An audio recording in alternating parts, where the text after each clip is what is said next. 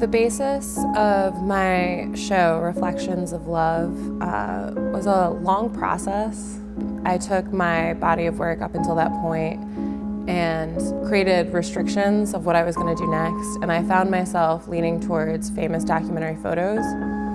And so along my research, I stumbled upon Alfred Stieglitz and his photographs of Georgia O'Keeffe, and that's when I was struck kind of by these very plainly beautiful, unobjective photographs of a woman. And as I did more research, I found that they had a relationship together, and that he wasn't the only photographer who decided to turn his lens on his lover or his wife.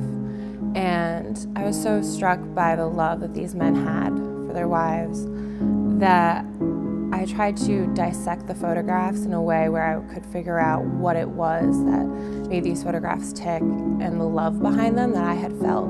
So in that process of deconstructing them, I wanted to put myself in the position of both the men, the photographers, Alfred Stieglitz, Harry Callahan, and Emmet Gowin, as well as their subjects, who were their wives. The most challenging part from beginning to end is kind of that doubt you have as an artist. Is this worthy of being looked at? Am I worthy of being looked at? Is this project going to be successful? So kind of the fear of failure is really something that I find will stumble me along the way. And I think through that process of becoming more and more comfortable with myself and looking at myself, that started to fade away.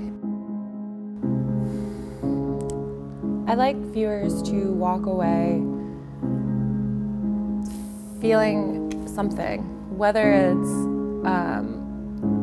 oh, those are nice photographs, or oh, those are beautiful, black and white, whether it's just like the basic, oh, that's nice, to someone who can walk away feeling that they can do that themselves, they can feel that love, that there's someone out in the world sharing their experience, and that they therefore can feel comfortable sharing their own experiences.